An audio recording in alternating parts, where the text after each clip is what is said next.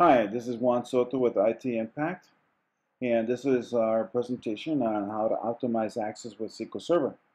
But first, a word from our sponsor. This presentation is brought to you by AccessExperts.net, where we specialize in access with SQL Server.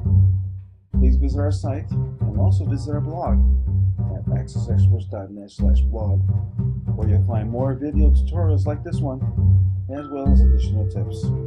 Also brought to you by AccessHosting.com, offering the latest SQL Server 2012 hosting in the cloud.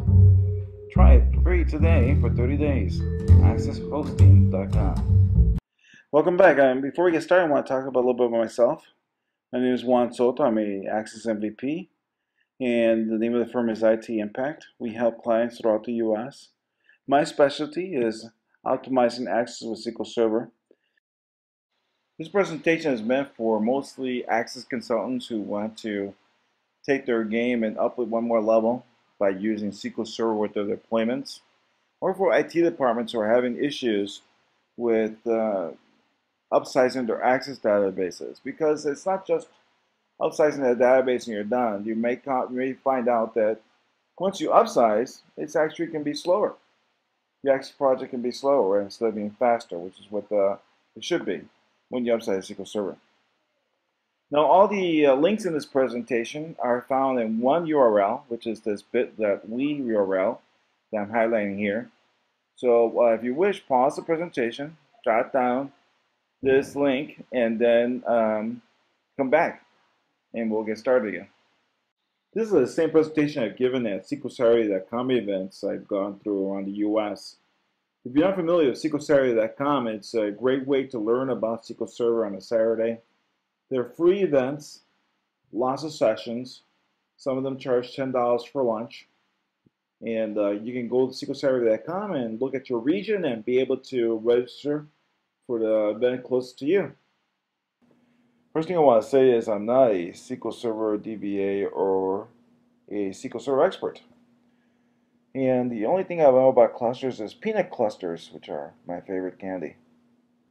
What I am is a developer for Microsoft Access, a consultant for businesses nationwide, and an expert in optimizing access with SQL Server and the interaction between the two, reducing bottlenecks, improving performance, and using techniques that accelerate the application as much as possible. I love Access. It's just a wonderful platform to create solutions. Flexible, easy to use, easy to program. Just a great product that allows me to build business solutions in a shorter time frame than it would if I used web technologies or .NET. Now, there's this dark side to Microsoft Access in the IT world. A lot of IT departments despise the database, and there are reasons for that.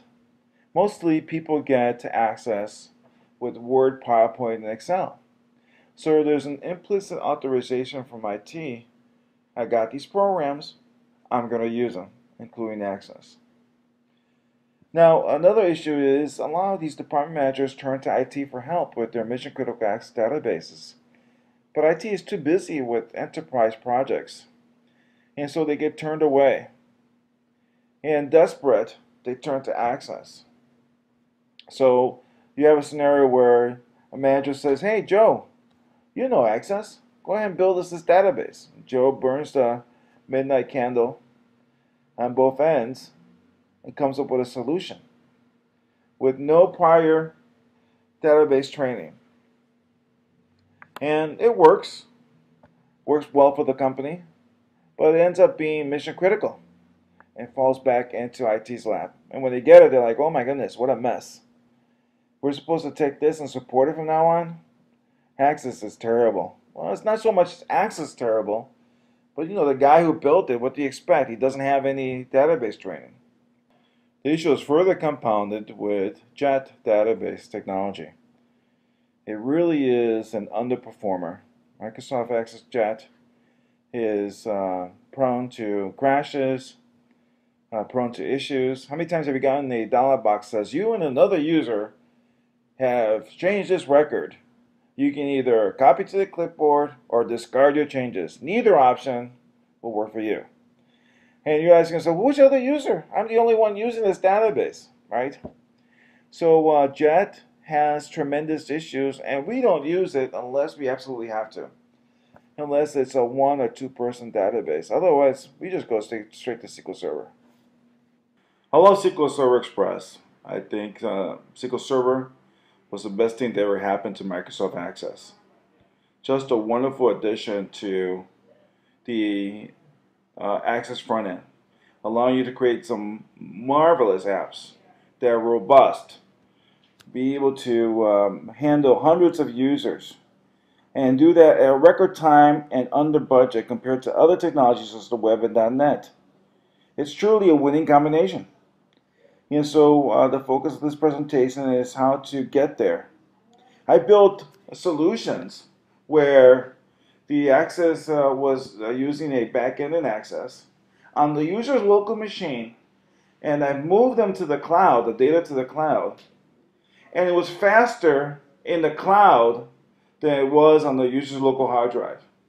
So you can really optimize the system, and in that particular case I used ADPs and as much stored procedures as I could.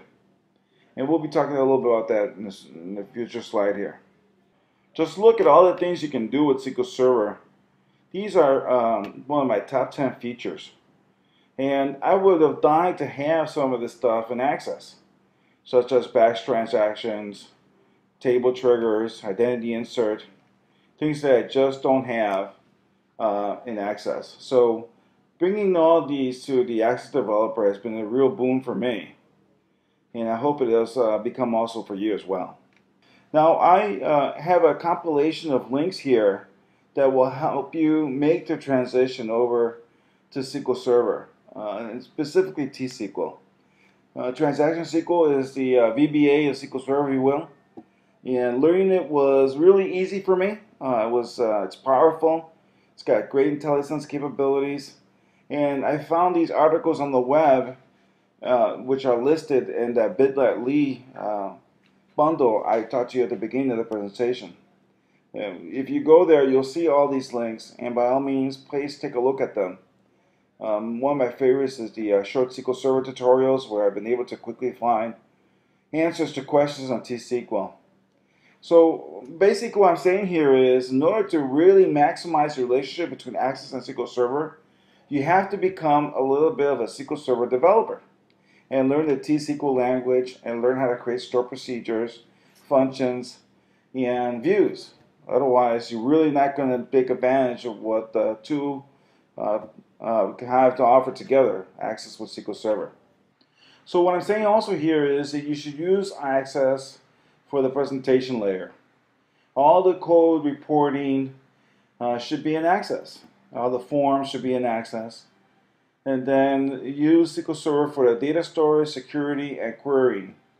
Use SQL Server what it's best for, which is to analyze and process millions of records in record time. Now, you may also want to use local tables to minimize traffic. For example, a list of states. You know, we're not going to add any states to the USA anytime soon. So I think it's safe to say you can use a local table in Access for the list of states. Now, what I also do is I probably have the same table in SQL Server because I may need that in a query situation. So sometimes these local tables get replicated in SQL Server, and that's okay. They're usually static and not that many records. You also want to minimize connections, and we're going to be talking about that in a bit. Now, you got to start somewhere, and most likely that's importing data into SQL Server. And the absolute best way of doing that is with the Microsoft SQL Server Migration Assistant. Make sure you grab the right assistant for the version that you're trying to do. So 2008 for 2008, 2010, 2012 for SQL Server 2012. Review the suggested conversions. Make sure it makes sense to you. For example, we always use varchar for our text fields. So if I only need a 10-character field for text, I'll put in varchar 10. Sometimes the migration assistant will do nvarchar, and that's not needed unless you're doing international apps. You also want to follow the conventions for bit fields. Make sure that they're set to, there's a 0 in there for default. Otherwise, you're going to run into problems with your data in Access. And every table, I advocate this, Every table should have a timestamp field, and 2012 it's called a row version. Now what that does is it allows SQL to tell Access when the record was last updated. We never use it for anything. We don't use it for queries, reports. We don't display it to the user. So we leave that off, that field out, the timestamp field. Just call it anything you like. We usually call it TS for timestamp. And sometimes you need to create additional indexes for your foreign keys. And this is particularly true with a new table, right? So after you've migrated over to SQL Server, then you need to create your first table in SQL Server. And Access, when you have an ID as a foreign key, for example, customer ID in the order table, Access will automatically add that index. Not so with SQL Server. You need to take care of that yourself personally. So learn how to add indexes to your tables. Now, some gotchas you're going to have when you migrate to existing databases is hybrid queries. If you have a query that's using a local access table with a SQL Server table, that won't work well. You need to either download that SQL table as a temporary table or figure out a way to do it all on SQL Server and just return that as a pass-through query. Trust me when I say this, that the hybrid queries will really slow down your app. Also, if you reference a custom function in Access, that's not going to get migrated to SQL Server. You need to then rethink your strategy. Maybe you just need to do a better query there in SQL. Maybe you need to create a function in SQL Server to replace that, or maybe you need to scrap the whole thing and use a store procedure to return that data back to SQL, to back that to Access. Excuse me. You know, and views are great. We use views all the time. We rather that SQL Server do the joins, and then we just take the product of that join and bring it down to Access for either reports or forms. But if you ever have a need to use a view as a data entry method in Access, where you need to edit, delete, or update data, you're going to need to create an index on that view. Now you can create indexes on SQL Server using the create view syntax in T-SQL, or you can execute this statement here, which is create index name on view name in Access. And you can run that SQL statement in your code, and it will create an index on that attached table, local index in Access. Now, one of the drawbacks to using editing in views is that if you delete a record using that view, SQL Server may be confused as to which table you deleted from, because remember, view may include more than one table. So, for example, if you want to delete an order and you've got the customer table and the order table in that view, there may be some confusion in SQL, or it may not delete the record at all, or it may end up deleting both your customer and your order, which I'm pretty sure is not what you want. So you need to add what's called a delete trigger to your view to intercept that delete operation and tell it, okay, I only want you to delete the record and order, not the record for the customer tables. And the nice thing about views and Access is that they're considered tables in regular Access. And many times we'll disguise that. We'll have a TBL orders when it really is just a view in SQL. I'm going to talk to you about optimal design. This is what I recommend would be the best design choice for you and your application. Whenever possible, you want to use Windows credentials, the Active Directory. It's great because with Active Directory, your network administrators can place employees in the roles that they need to be in with your app. So I asked my clients' network administrator to create groups, security groups, and their AD just for the app. So I'll have an admin group, I'll have a power user group, I'll have a read-only group. I like placing managers in read-only. That's where they need to be, so they don't mess with the data. And you know, use that security model to save yourself headaches. Now, what's going to happen is you need to relate those domain security groups with security roles in SQL Server. So you need to connect those two. Now, we already talked about this, which is storing data in SQL Server, most of your data in SQL Server. And use DSN list tables for rapid deployment. DSN list is the way to go because, let's say for example, you have an app that's used by 100 users. And yes, we do have apps. We've designed apps for that. You don't want to go to 100 desktops for all of DSN. And there are ways you can do it automated through the Active Directory, but we don't even bother. We just program our tables with DSN list, and I have a blog post that you see there pop up now. And then the last thing we do is we use ADODB and SQLDB to bypass chat to go straight to the SQL Server. Now, as you probably heard, SQLDB is being deprecated. It's no longer being used. So we may alter this and just go to just using link tables and ADODB still for issuing commands to SQL Server. I can't emphasize this last point enough. Say, for example, you have an update operation that you want to do on a table of records. So say, for example, you want to increase prices across the board for 10% on your product catalog. Well, if that product catalog is 1,000,000 records, the last thing you want to do is have Access do that for you. You want to have SQL Server instead. So what you do is you create an ADODB command in your app that issues that command to SQL Server. Update TPL product items where set price equal price times 1.1%, right? So it just make it 10% more. You never want Access doing updates, deletes, or inserts unless you absolutely need to. Always use ADODB and command objects for that. Now, I have a blog post that talks about easy ADODB, and I encourage you to take a look at that as well. One of the things that we always insist on is we create a unique view for each report. We made a mistake of not following this advice once, and we ended up with a great view that we thought we can use on almost every report in an application. Until, you guessed it, the client asked to make a change, and we changed this basic view that was referenced everywhere, and ended up messing a lot of reports. So effective after that date, we started creating unique views for each report. We already talked about stored procedures. Pass-through queries are a wonderful way also to get stored procedures data. So what you do is you create the pass-through query on the fly, and then you assign that pass-through query as a record source to a report. So that's one of my favorite ways of assigning data from a pass-through procedure into a report. You can also do this for a form, but mostly people like to edit data on the form. So we rarely do that. But for a report, it's really nice.